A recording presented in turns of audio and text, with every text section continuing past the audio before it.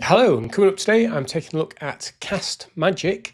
This is, I think, a returning deal, and it now features a new system that AppSumo are using, which is a 1-year plan. So the very first tier, tier 1, gets you 1 year of access rather than lifetime access. So tier 2 is 3 years of access. You have to go to tier 3 to get lifetime access. I guess this is a way of trying to protect both the buyers and the sellers from deals shutting down too quickly because they can't afford the ongoing costs. It's a new thing. Let me know what you think to it down below. Is it a good idea? The plans themselves are interestingly structured. So what CastMagic does is you give it some audio and it transcribes it. And so you get a number of minutes per month. Tier 1 is 100, then it goes 300, 800, and at tier 4 it's still 800. The unusual one is the number of seats. You only get 1 seat until tier 4, and it suddenly jumps from 1 seat to unlimited, which is a little bit strange, I think. And workspaces, again, it suddenly jumps to 3. So a bit of a strange setup, but there we go. Let's dive in and show you what this can do. So when you first log in, you'll land on your content pipeline. This is a simple Kanban board to help you keep organized. So we've got the ideas section, and I've added a couple of ideas, but if I now want to update this, I can change this to draft.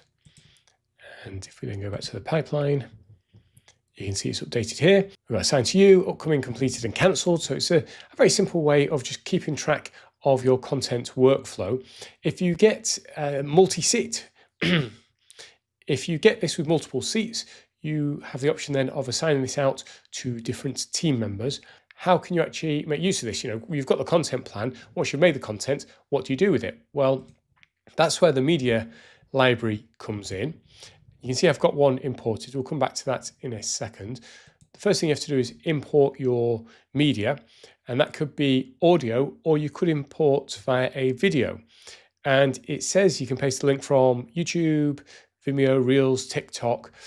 The problem I found, though, is being a YouTuber, I obviously have lots of YouTube videos, and at the moment, if I paste in a YouTube video, YouTube is blocking URL imports at this time. Now, that seems to be a specific CastMagic issue. I've got Minvo and I've got other tools, Tasia. They don't seem to have a problem downloading and transcribing the video. So it seems to be something that CastMagic needs to resolve rather than that YouTube are specifically blocking everyone from doing the downloads. But not a problem, because you can upload your files here. You can see there's also options of adding RSS feeds, Zapier, and Zoom if you've got the integrations. And that I can see being super helpful if you are conducting an interview and you want to dump the interview straight in from Zoom straight into here. So once it's uploaded, you'll see the transcription status. I've uploaded this previous video I did last week, Spock demo. It's completed, it tells you when it was created, and we can now go in and make use of the AI. So you see the video at the top. We've then got the transcription. I've told it who the speaker is. It's just me on this video, but this is great. It can identify multiple speakers. So if you're doing an interview and then you've got the back and forth, you can assign who's saying what.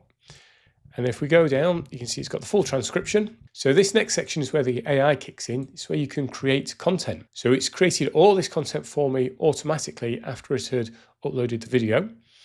So we go down, it's come up with titles. You would upload your video to CastMagic before publishing on YouTube, and it's given suggested titles for that. So if you're struggling to come up with a really good title, you've got the suggested titles.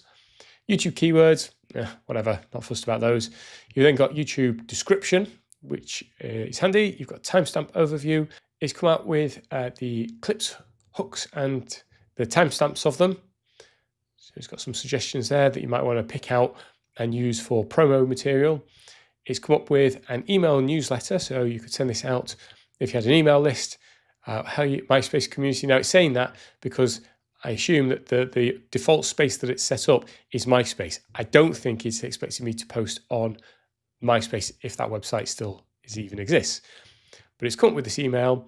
It's got 5 takeaways, call to action, don't stop, click on the affiliate link, blah, blah, blah. We've got the key topics and bullets. Now remember, this is just one of my video reviews, but if this was a meeting summary or a discussion between 2 people or a group of people, this can be super helpful in giving you the topics that were covered, especially, if you go for half an hour or so and you're having a chat, you can cover a lot of ground. YouTube to tweets. So it's given me some ideas that I can fire off. 10 discussion questions. Again, I guess this is prompting your thinking about how you might promote this, or how does Spock utilize AI to improve the quality of testimonials by users? Click my video to find out. You've got the thread suggestions, conversation starters, and this final one, curiosity, values, hungry and more, actually is not a custom one that I've made. So they have a community set of prompts. So these are the prompts that get run. And so you've seen all these online, and you can disable them, you can edit, you can remove them, but you can also explore community prompts. So if you go into the community prompts, they're ordered by the number of saves, and therefore how popular they are, I guess. When it was created, the source, what it is, the prompt, and you can simply click to add that to space, and that will run on your content. And you see they've got custom newsletter, lead magnet, conversation starter. There's loads of different prompts for you to explore, and you can always create your own. So that's the nice thing. You can create a new custom prompt, give it a name, put the prompt in, and give it a sample. And then when you're running content, if you want the output, the AI output in a particular format, you would apply a custom prompt. Another nice feature is the Magic Chat. This allows you to talk to the recording. So it uses AI to help you pull out information. So some examples it's given are lessons learned, 3 fun facts, key themes, blog post. I'm going to hit the blog post one. Or you can chat down the bottom here. You can chat and ask it your own questions. It says there's some limitations in terms of timestamps and pulling quotes, but I think it's going to be a case of experiment with that, and this can help you test out your custom prompts before saving them and automatically running them to things you upload. So after a few minutes, it's now used the context from the recording to write a 600-word blog post. So it's given us a heading, and it's done a pretty good job. This would be a good start to a blog, and then I'd probably go in and add more detail, but certainly to kickstart the process, or if you just want a summary blog, this is a good option. It also has the ability to combine up to 5 recordings to create a long form article. I haven't tried that yet. My content doesn't really work that well, I don't think, with something like CastMagic, because I'm demoing software.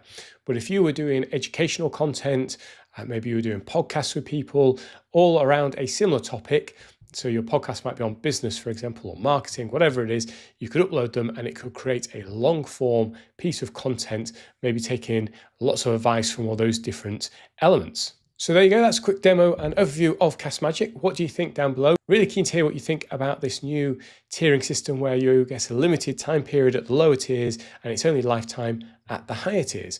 If you want to check out the full deal info, I will put an affiliate link down below. Thanks for watching, see you on my next video.